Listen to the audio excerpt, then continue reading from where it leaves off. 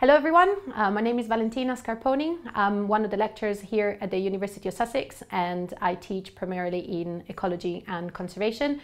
Since 2021 we have been really busy with our team collecting information on biodiversity along the Sussex coast.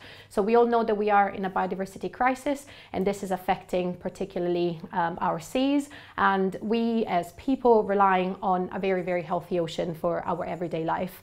So in 2021 there was a trawling bylaw that was passed in order to protect the coastal ecosystem from a very destructive fishing practice. And since then we have been going every year to collect information about the beasties that rely on a healthy coastal ecosystem in order to understand how this fishing ban has been affecting their living. So stay tuned. We have been analysing our data, we've been monitoring how the biodiversity has been changing, and we'll let you know what we found in our next video.